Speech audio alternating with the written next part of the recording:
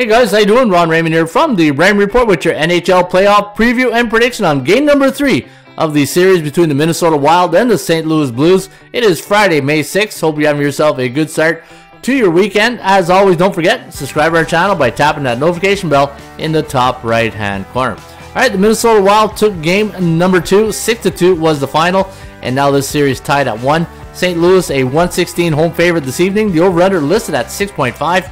ATS forecast system pick going to go with the road team in this one, and that's Minnesota.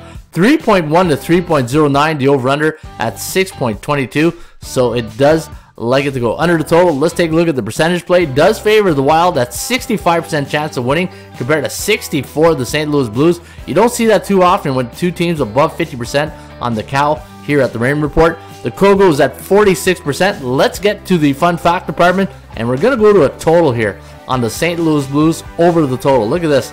Anytime the St. Louis Blues this season at home face an opponent with a 61 to 70% win percentage, so the top teams in NHL, the over has cashed in 90% of the times, 9-1 to the over. Folks, I went 4-0 yesterday, and you can follow my NHL playoff picks for Friday here at hockeypicks.com. Cheers.